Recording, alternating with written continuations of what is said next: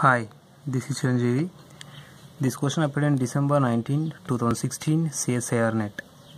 The question is, the compound that exhibits following spectral data is, so we have the spectral data, NMR spectral data, so delta value 8, doublet and chemical shift constant J is equal to 12.3 Hz and with 1 hydrogen, 7.7 doublet and J is equal to 8 Hz, 2 hydrogens, and 6.8 doublet and J is equal to 8 Hz and 2 hydrogens, 5.8 doublet J is equal to 12.3 Hz, 1 hydrogen, and 3.8 singlet 3 hydrogens.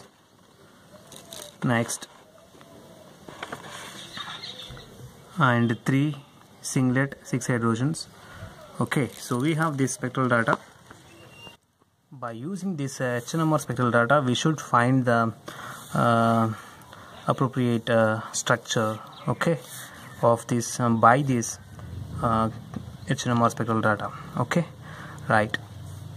Now, so if you read or if you observe the spectral NMR spectral data in every given problem of the spectral data values, so anyone can know at least one or two values. So one or two values are familiar with everyone in the given spectral data of each problem. So in the in this given spectral data, so I have easily known values or like 3.8 singlet.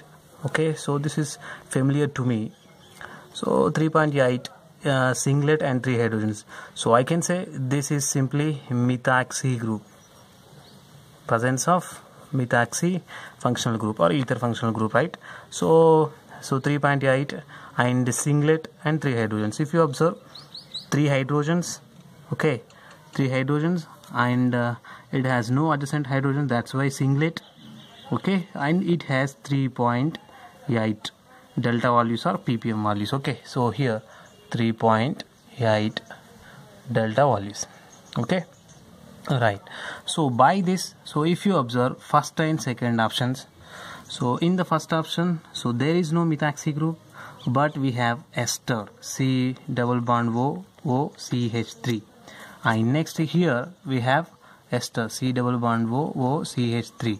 So there is no methoxy group, but we have esteric methyl groups are there. Okay, so these ester methyl groups have delta values nearly 2 to 3 ppm or delta 2 to 3 delta values.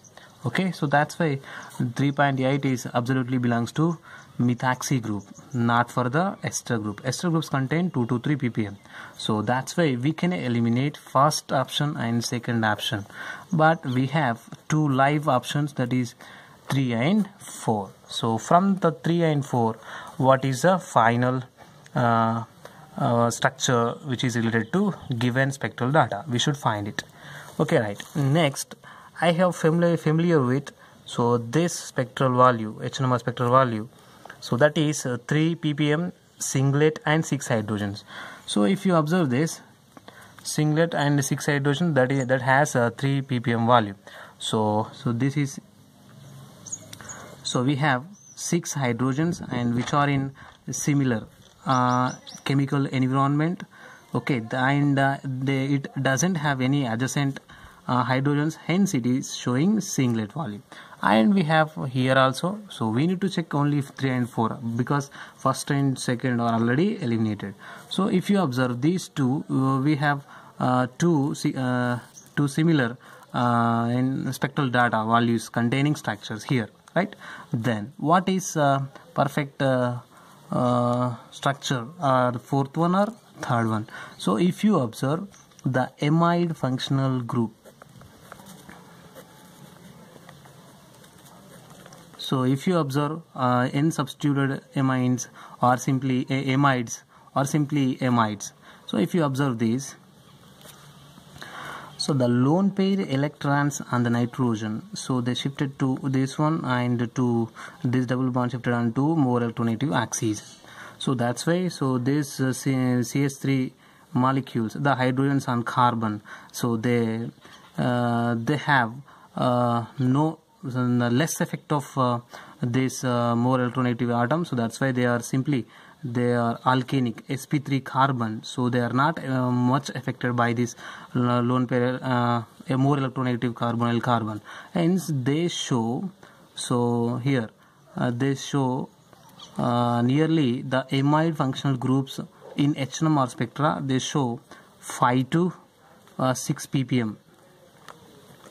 Okay, they show 5 to 6 ppm. That means they are de-shielded, so they towards downfield. Okay, downfield, right? So that's why amide functional group show NMR spectral data 5 to 6 ppm. But here, and that's what we have, only 3 delta value or 3 ppm with 6 hydrogens and singlet. So hence, if you observe these functional groups, there is no carbonyl carbon, hence no chance to delocalize this lone pair of electrons onto the carbon. Hence these methyl groups, so show they have the properties like alkanes, simply alkanes. Hence we know that alkanes have spectral NMR spectral data values nearly 0 to 3. Okay, or for if they are adjacent to more electronegative atoms, they go for 5. Okay, 5 to 6. So there is no adjacent carbonyl carbon, and which drags these electrons towards it and de-shields these methyl groups, and then these hydrogens shifted to downfield, and they show more NMR delta value if in this amide group is present, but there is no amide functional group. That's why they show only 0 to 3 ppm delta NMR values. So that's why this 3 ppm value with 6 hydrogens, that shows singlet, so that absolutely they show 3 ppm value here, and this is the one, that one. Okay, hence so the fourth option is eliminated, and we have only third option, and this is the correct answer for the given spectral data. Right, next we have another values, so I'm going to deduce all the values to this structure. Okay, right. Next, if you observe this, J is equal chemical shift value, J is equal to 12.3 Hz. So and we have 2 trans hydrogens here. Okay, we know that cis hydrogens show nearly 8 to 10 or 12 ppm values in NMR spectra, and if we have trans hydrogens, they show 14 to 18 ppm or delta values in NMR spectrum. Okay, right. So we have 12.3 here, one doublet, and next 12.3 another doublet. So and they should be in trans, so we can consider this one and this carbon containing hydrogens showing this doublets. Okay, right. And why this is 12.3? Because so why it is less than 14 and it should be trans? Because the nearer carbon containing more electronegative atom, and it drags this double bonds towards this one. That means this double bond, so if you, I'm going to give this clear structure as like this. So if we observe normal alkenic trans alkene, the NMR spectral value should be 14 to 18 ppm, but here is the carbon alpha beta unsaturated carbonyl carbon is there here, and this double bond chance to shift on towards it, and this on to the oxygen. That means this double bond getting single bonding character. That means the bond order of this double bond is 2, but when you observe the carbonyl containing alpha beta unsaturated carbonyl compound, it has bond order nearly 1.2. So simple alkene is 2, but and carbonyl carbon alpha beta unsaturated carbonyl carbon has 1.5 double bond bond order for this double bond. Okay, so it is decreasing. So that means these carbons getting sp3 nature. Okay, so instead of sp2, hence the nearer to the carbonyl carbon, it shows less delta values, nearly 5.8. So this one 5.8, and doublet J is equal to 12.3 Hz and 1 hydrogen, so 5.8. And this is more, it is not affected as much as of this alpha carbon containing hydrogen, hence it shows nearly delta value 8. Okay, so 8.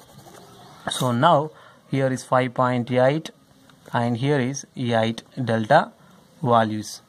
Okay, next, and if you observe this 6.8 doublet J is equal to 8 Hz and 2 hydrogens, and 7.7 doublet and J is equal to 8 Hz, 2 hydrogens. So these are showing the hydrogens of cis hydrogens of aromatic ring. Okay, cis hydrogens of aromatic ring, right? So already I told you the cis hydrogens are NMR spectral value is nearly 8 to 10. So we have 7.7 and 6.8. So these are aromatic protons showing delta values. And if you observe where the 6.8 and where the 7.7, so already I told you. And if you observe this one,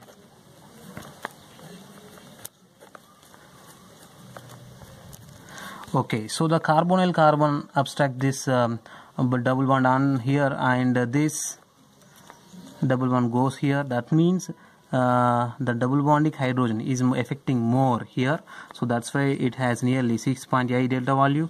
And this aromatic proton doesn't affect by this carbonyl oxygen, that's why it shows nearly 7.7. that is simply the aromatic proton. So if you observe benzene, it shows nearly 7 to 8 ppm values. So this proton doesn't affected by this carbonyl carbon as much as of this alpha carbon containing hydrogen, hence it shows 7.7 delta value. And this hydrogen is showing it is affected by this carbonyl carbon more electronegative atom, hence so it shows 6.8 delta values. So from this you can deduce 6.8 here and 7.7 here. So similarly here, because this chemical environment and this chemical environment is similar, hence 6.8 here and 7.7 here. So from this you can completely give the spectral values as like this. So from all the data, so we can deduce the structure as this one. So third option is the right answer. So you can observe the spectral values given to the total structure. Okay, from this we can give the answer 3 is the right structure for the given NMR spectral data. Thank you. If you like my videos, please subscribe my channel.